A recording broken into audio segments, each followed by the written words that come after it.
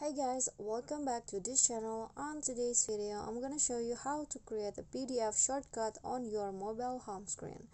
So let's say that you have a very important PDF file in your file manager on your phone, but it took a long time to find the file when you open the file manager and then you find the location of the file and open it, so it might be exhausting, and I'm gonna show you how you can add that to your home screen so it will make you easier to open the file.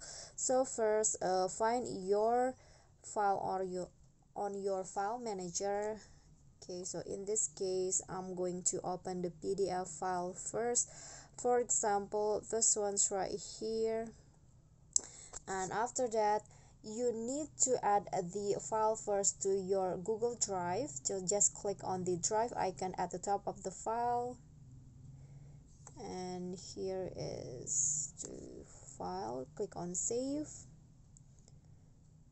Okay, so the file is being uploaded, and after that you can just find the file on your Google Drive first. Okay, I'm going to open the Google Drive.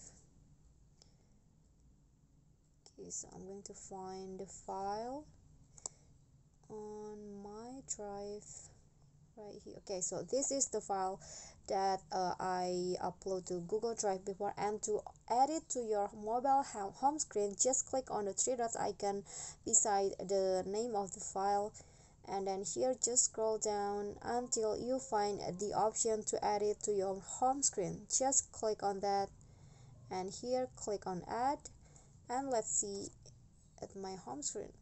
Just swipe. Okay, so as you can see, now the PDF file has been added to my home screen, and if you want to open the file, you can just click on it without having to open the Google Drive or the file manager on your phone. Okay, so that is how you can create PDF shortcut on your mobile home screen. I hope this video will be helpful to you.